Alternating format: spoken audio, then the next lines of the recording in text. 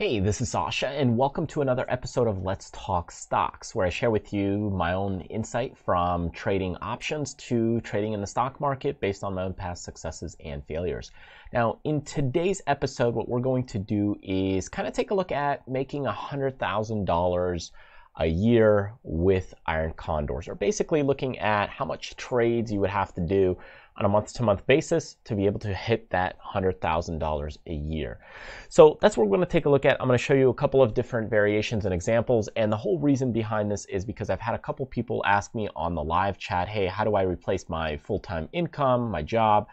So, taking some taxes into account, let's say you're averaging $60,000 to $80,000 a year on kind of an average job in the United States at the time. So looking at it this way, let's see some of the figures, the types of trades that we have to go and create to be able to make $100,000 a year with just trading Iron Condors. So that's what we're going to do and take a look at. Now, in order to get this example going, what I want to do is go ahead and look at a basic stock. So to be able to make $100,000 a year, I'm going to have to assume and estimate that you're making $10,000 basically every single month in order to go ahead and 10 months out of the year to make that $100,000. Now, in reality, let's say $10,000 a month to be able to make that. Well, if you do it times 12 and you do it 12 in a row, now you're looking at $120,000 minus taxes, so might put you at around $100,000 depending on your tax bracket. So again, I don't want to get too technical on the number side, but I do want to show you some general ideas and guidelines. So let's kind of aim for $7,000 to $8,000 a month, which assumes you might have a couple months losing or breaking even points. And then, again, it depends on also the stocks you trade, the market conditions, the volatility, many other factors. But to keep things simple, let's just take a look at around that $7,000 a month, which if you multiply that times 12 months, you should be able to kind of get around $100,000. Now, again, if you go ahead and do trades that are maybe 30 days, you need to do a little bit less of that. If you do 50 days, well, now all of a sudden, again, it's going to cost you a little more. So looking at maybe about let's go the 30-day mark. Let's just say we're going to do 12 trades a year on Apple, and we go to around the 10% mark on the puts and 10% on the calls. Okay, so I'm going to go ahead and we'll go to sell an Iron Condor. Again, I'm doing this on the weeklies right now just because it's a simple 30-day time frame. Now, to be able to do the 10%, we'll do the 170s and the 160s. So that'll be the put side, 170s and the 160s on the put. And the call side, about the 10%, the 205s will be our starting point, might be even the 200s, but let's say the 205s. We'll sell those 205s. Okay, and we'll buy for protection. Again, we want to go 10 points out, so let's see if we can get the 215s.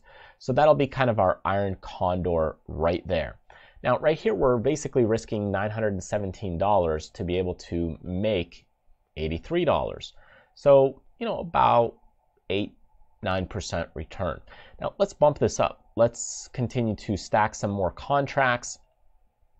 And now if we get to about 16 contracts, we're using about $14,000 in capital. So let's take a look and see where our profit is around $6,000 or $7,000. So here we continue to just move up some of these contracts.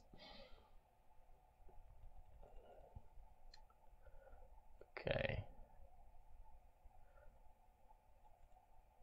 So it looks like I'll probably need to do about 85 contracts or so to make $7,000 on this trade. Of course, you have commissions and expenses, so you might want to bump that up to about, let's say, 95.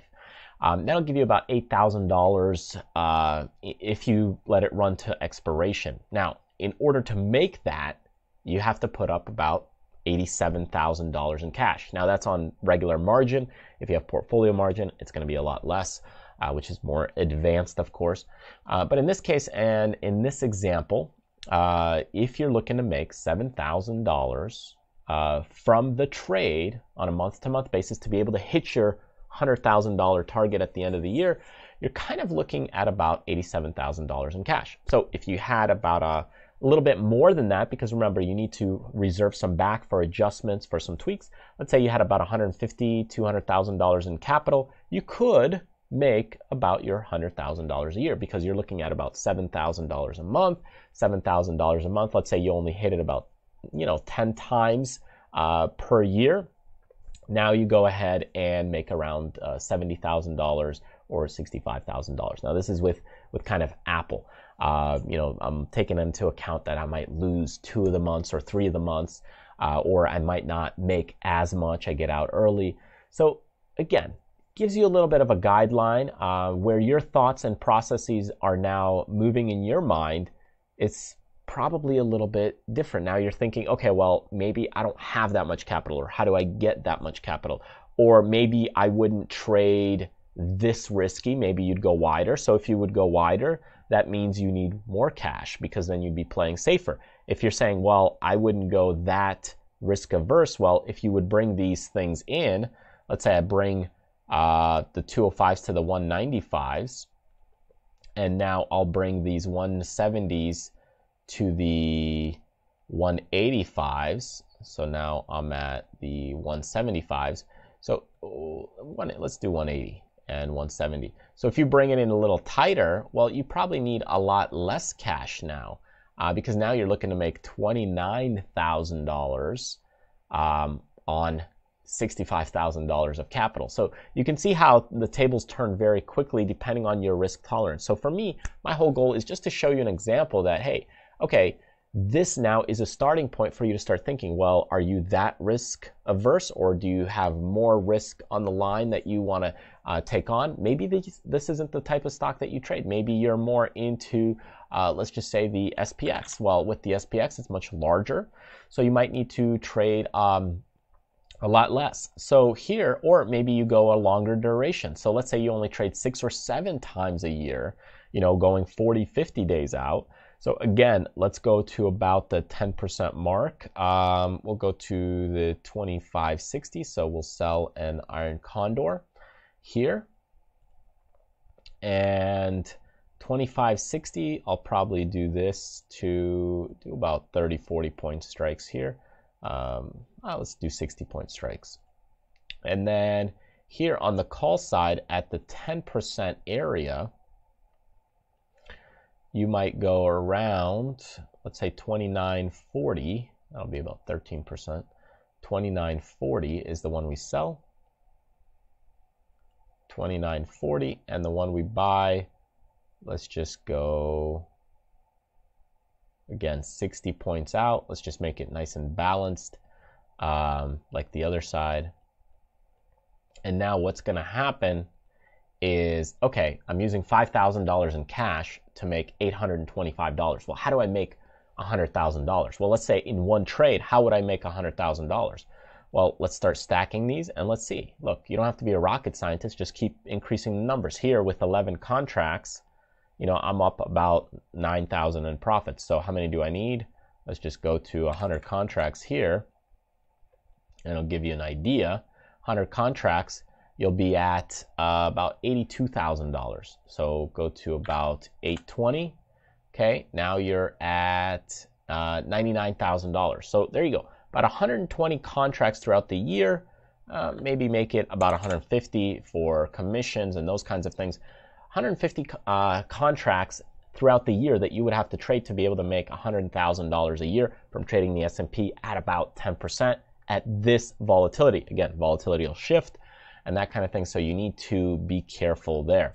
So remember, we are looking here at 123,000. If you want to take into account taxes, some losses, that kind of stuff, that might put you down to $80,000 after those kinds of things. But again, to trade this 6 times a year, if you're doing 50 days out, 40 days out, if you're doing it 5, 6, 7 times a year, depending on your time frame and when you see opportunities, well, you have to break this down into about 6, right? So 150 contracts, you got to trade that about Divide that by 6. So simple calculator, okay, 150 divided by 6. So you need to be doing about 25 contracts each time, or let's just say about 30 contracts, again, for costs.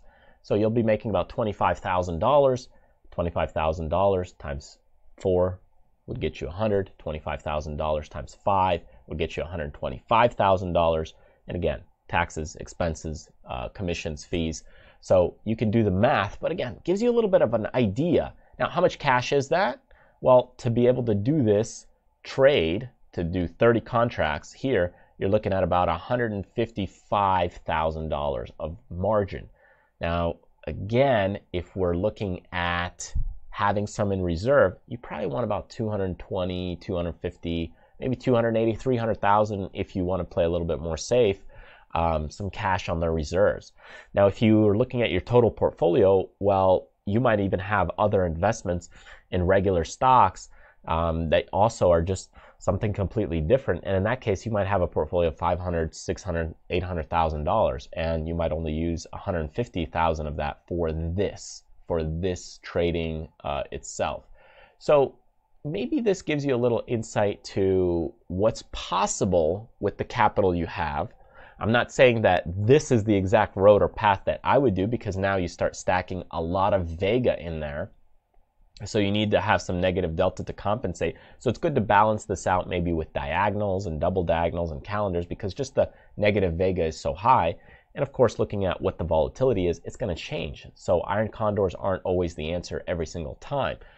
You might want to do them a little different depending on market conditions. However, maybe this is a starting point for you to thinking about your own trades. How much cash do you need to be able to make what you're trying to get to? How much cash and capital do you need? How many trades do you need to do to be able to make your living? Now, maybe you're not shooting for $100,000. Maybe you're shooting for $50,000, or maybe you're just shooting for $10,000 a year. But again, use this as a guide. Maybe you have a little more or less risk tolerance. So it really all is up to you. There's a lot of variables involved. My goal is just to show you a little perspective so you can now fine-tune things depending on your own personal situation. All right, so thank you so much for joining me. Hope you enjoyed this video, and remember to subscribe to our YouTube channel by clicking the link right here, or getting on our newsletter list so that way you get notified as I release new trainings, new books, courses, and other great material. Thanks again for sticking around, and I'll see you next time.